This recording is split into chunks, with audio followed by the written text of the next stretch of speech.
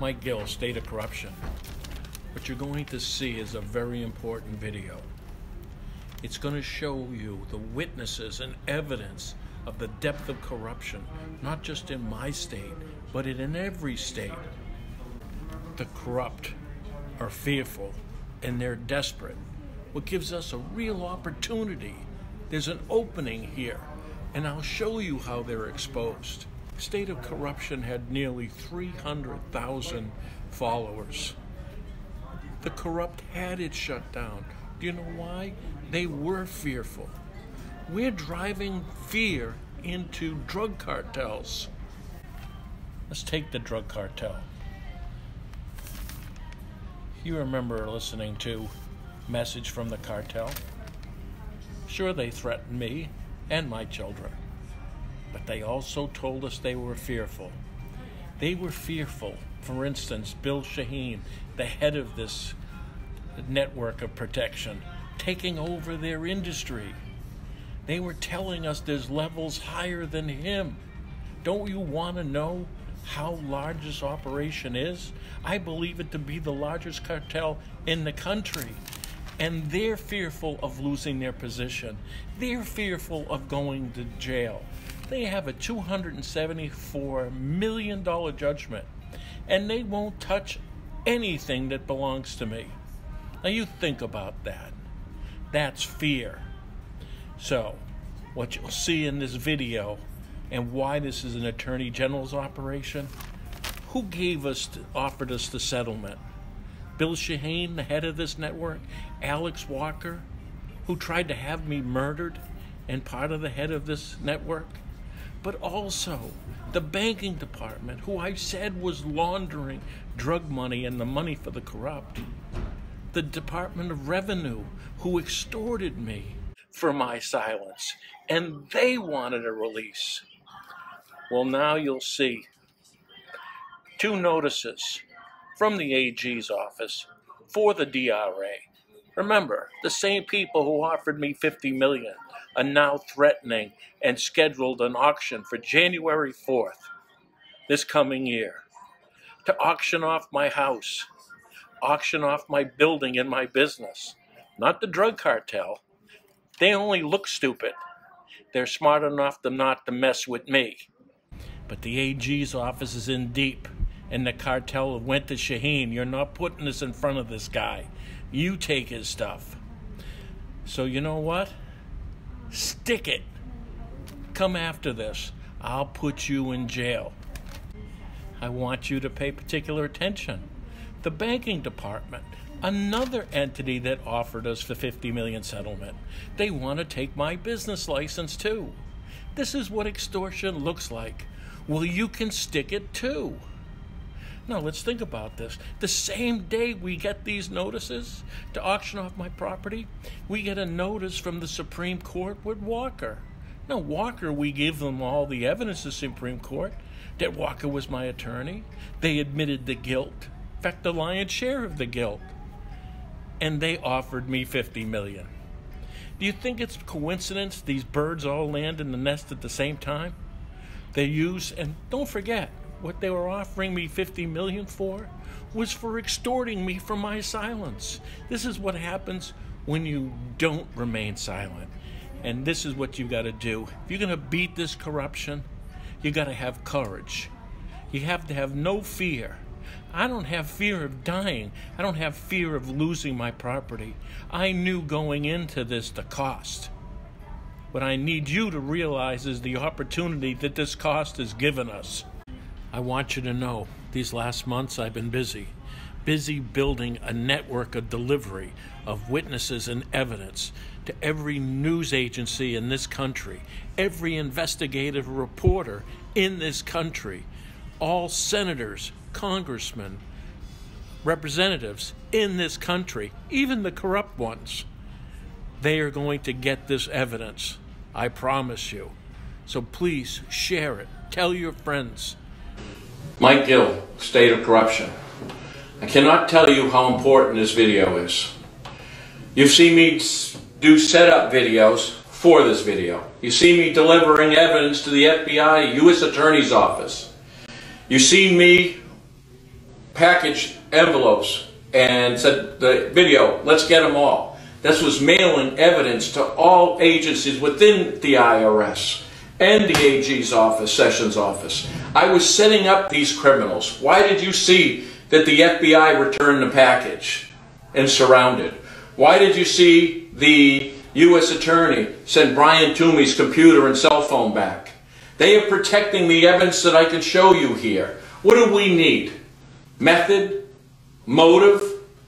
Well, I'm going to show you how they're doing it. I'm going to show you why. But I'm going to tell you what we can get. This is extortion on a federal level with the IRS. This is the corruption throughout the states. What I'm going to show you is a model of corruption between the Attorney General's office in the state, the U.S. Attorney office in the state, the Department of Revenue in the state, the banking department. When we said, let's get them all, this was the setup for this. I knew what we had was conclusive evidence. We don't have to prove all the other stuff. We just have to drive a nail right through their heart on this. And this is the piece that does it. This is what's worth $50 million. And we're going to go over that settlement because it's a telling statement of what they are afraid of and who they're afraid of and the path we're going to take. So let's take that path. Again, let's not make this about politics. I'm giving this to President Trump and Attorney General Sessions, regardless if it's Republicans and Democrats. This corruption is affecting all of us from the state to the federal level. I'm going to show you how we can take this down. This was years in the doing and work that I can't even begin to tell you. So let's start the motive. Ready? Walker, I caught corruption, Ponzi scheme, covering up insurance claims. What he did was he needed a release when I caught him, which is what he asked for. And I'm going to split screen it. You're going to see that he asked me for a full release to take care of the IRS and the DRA issue.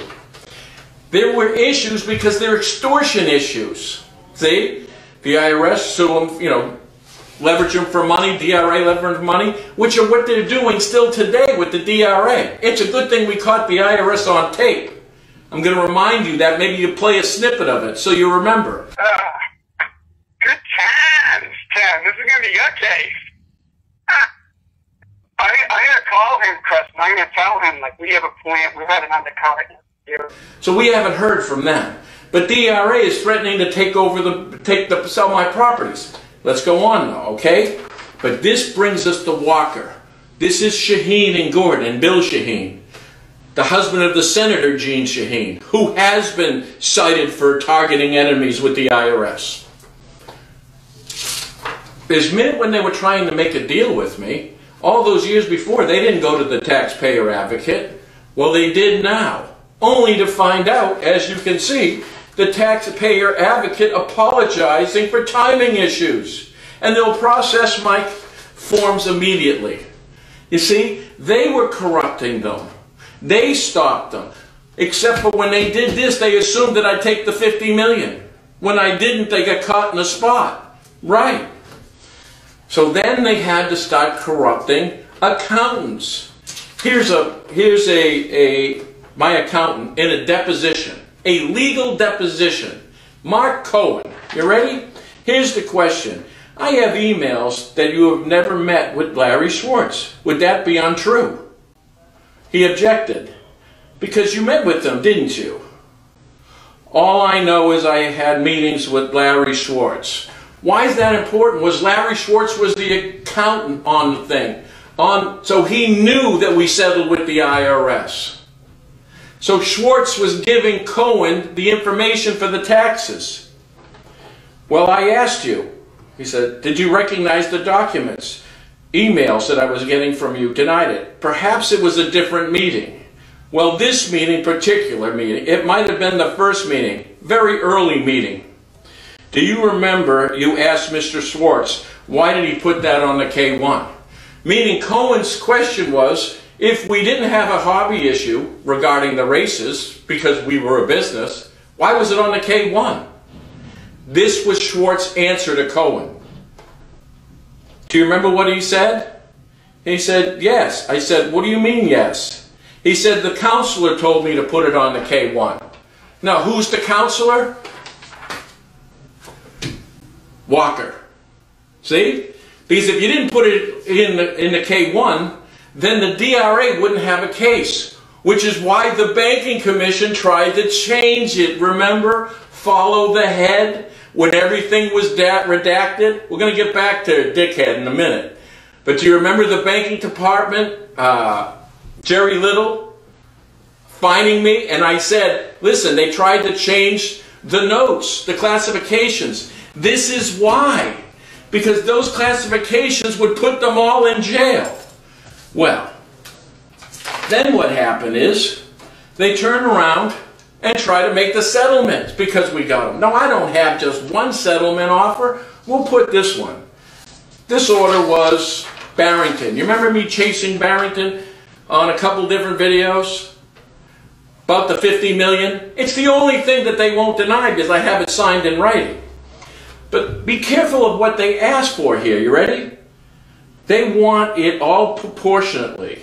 So they want to settle a suit, want all of them, knowing that the cases are organized crime. How do you do that? You leave one rat, the others out. Knowing that they can't do this, I don't believe their sincerity.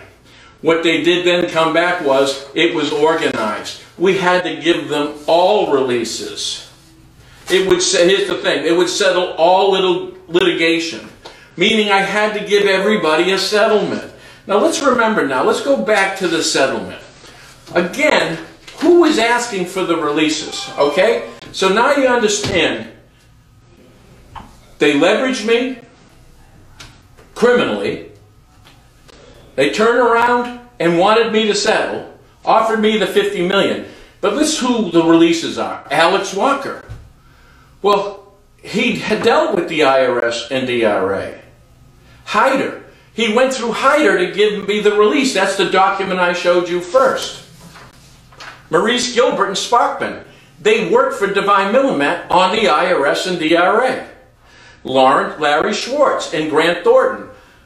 Schwartz was the accountant and Grant Thornton was the company they worked for. Wow. See? We're still tax related. This is why I'm saying we could pierce their heart. Tim Powell of the IRS. He was in on it. R.P. Saunders and Bill Shaheen. They're who I brought the IRS first. And they're the ones that created the leverage using Gene Shaheen, the senator. Right? So, let me see. In the companies, Williams and Conley handled the tax returns. Divine Millimet handled the tax return.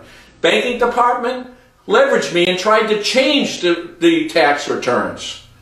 The Department of Revenue, they're the ones that were leveraging me. You see? So in other words, those releases tell a story. Well, let's keep going into the story then. Then what I did was not take their deal and said, you know what, I'm going to put you all in jail. And I went to the criminal division of the IRS. That's right. And I met with a gentleman named Tom Morley. Now you're going to see this form, all right? And this form was a form that I wrote back to the agent in charge, O'Malley, after I met Morley. Mike Gill had a meeting in a Plastoff office with Special Agent Tom Morley from Boston and another woman who named she didn't give me. He asked me to write because at the meeting, Agent Morley and the woman brought had refused several times to give Mr. Gill business cards. This is not in the third, it was my attorney writing them back. So they wouldn't give me their business cards. And this turns out to be Morley. I am hopeful that someone in your office will provide us with the information. Confirm that Agent Morley is in fact an agent for Titka. Confirmation that the woman accompanying Morley was also an agent for Titka. What I'm saying to them is that I'm a little nervous when they're not giving business cards. They wanted it to go away. They knew they were going to add criminally. The person was Tom Morley, right? And the person that he responded to, you'll see here, is Tim Campus. Now what I want you to remember now, we'll put up that When they forgot to hang up the phone, when I reported that Curtis Morley, the accountant that's been taking all this IRS information over the years, they forgot to hang up, and they told us we had a mole. So what this means is, let's grab this now. It means the highest level, the criminal division of the IRS, is acting corruptly. Wow. So that's the IRS.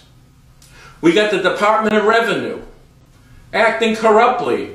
We've got the banking department dead to rights. That's why everything was redacted, remember? We've got Alex Walker and Bill Shaheen and the law firms of Shaheen and Gordon and Divine Millimat. So let's start adding it all up. All right. So now, when I didn't take the deal, they sued me. The DRA. Now, who was it on there? Well, let's take a look. Richard Head, who worked previously for Divine Millimat and McLean. And the Divine Millimat lawsuit and the people offering me money included McLean Law Firm. So that means Richard Head out of the AG's office had conflicts all around. Not just Richard Head, though. Elizabeth Leahy, who's the lawyer on the case right now, who, if they're suggesting to auction off the property, except for guess who she worked for? McLean Law Firm.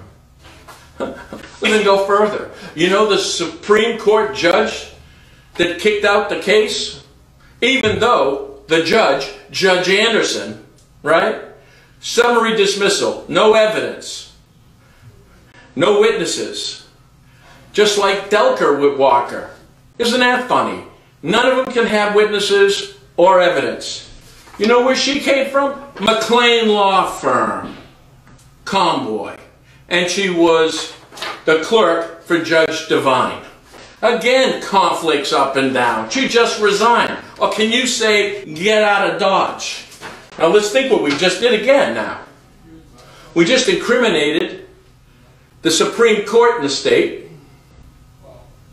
We just got the AG's office. You know what about Elizabeth Hurley? We were sending the criminal information into Washington, Department of Justice. I was having Terry Lemieux. You're going to see a little receipt. You know what really was going to? Elizabeth Leahy. How's that?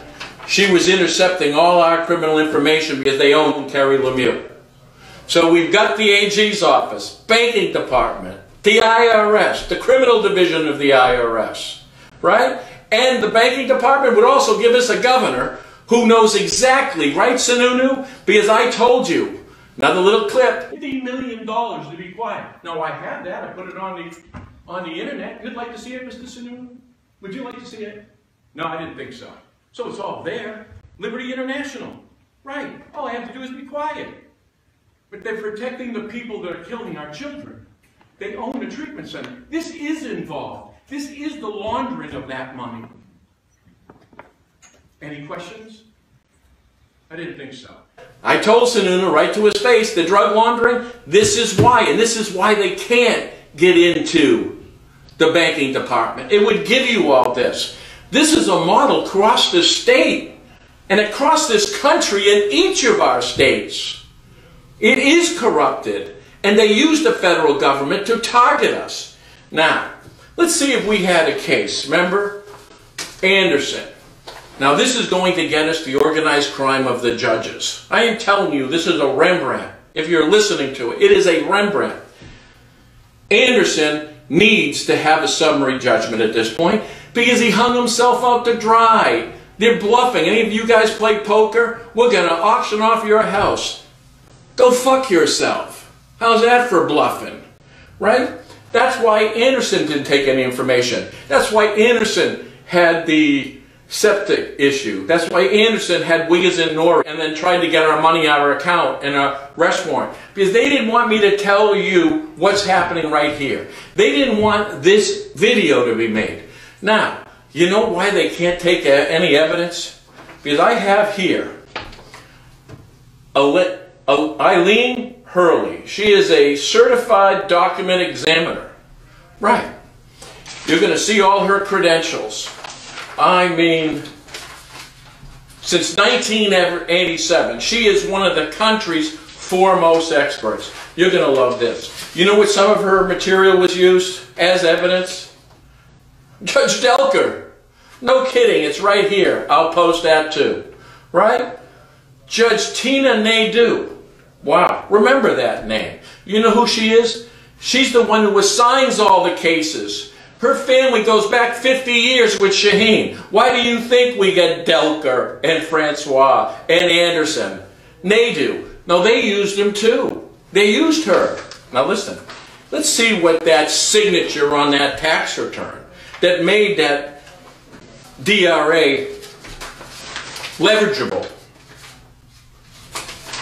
She turns around and says, her conclusion, based on the evidence contained in this handwritten, it is my opinion of this document examiner, to the greatest degree of professional certainty, that Michael Gill of known material did not execute that signature on the questionable document above. And that document is the state DRA tax return, right there. You see, they couldn't have me see it because I knew it would be untrue. That's why Cohen said it shouldn't be on the K1. But Walker told him to put it there. Walker only told him to put it there to leverage me to get their releases. Even with $50 million, I said no.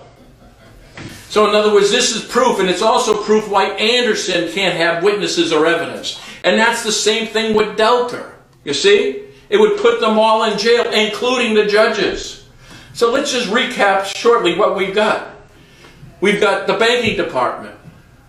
And I'm telling you, this goes on in every state. The AG's office, the cover team, in every state. We got them cold. We got an organization of corrupt judges and how they work coordinatedly. And not just in my state, but this is cinches it. The IRS, we only have them on tape. We only have them asking for a release. See, the DRA themselves? I mean, this guy Gilbert, who was on for a release, you know what he was prior? The managing supervisor of the DRA. Right. This has been a years of an operation of cover-up. And we have them nailed. Nailed. We deal with them federally. We deal with the corruption through our courts, law enforcement. This breaks it down. This is indisputable.